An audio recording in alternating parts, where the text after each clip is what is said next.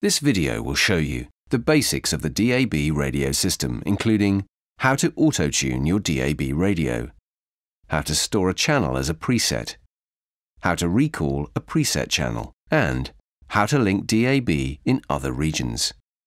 Start using your DAB radio by building a list of available ensembles and channels within your region. You can do this by selecting Audio Video on the touchscreen's Home menu, or you can press the Audio Video button on the touchscreen surround.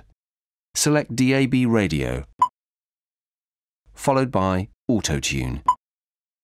You can see the auto-tune progression displayed on the screen. The first channel found will play once auto-tuning is complete. 18 channels can be stored in this way, 6 on each of the DAB sources, DAB1, DAB2 and DAB3. If you want to store a channel that you're listening to, you'll need to select one of the 6 presets and hold for 2 seconds. You'll notice a brief change in volume, confirming your selection as a preset. To recall a stored preset, select the relevant digital source that the channel is stored on, DAB1, DAB2 or DAB3. You will then be able to choose the appropriate preset when the channel is stored. Sometimes transmission of a channel can be affected when travelling between regions. It may still be present, just on another ensemble. Link DAB will attempt to retune to the channel, enabling you to continue listening if it is available.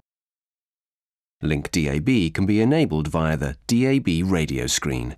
Select Settings. From this screen, you're able to turn Link DAB on or off. A temporary loss of reception as a result of losing the DAB radio signal can sometimes be experienced. This can occur when the vehicle is shielded by large objects, such as tall buildings. These are known as dead spots.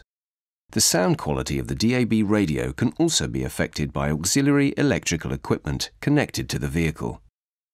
For further information about this feature or any other feature, please refer to your owner's handbook. For help or assistance, please contact your Land Rover dealer, who will be more than happy to assist you.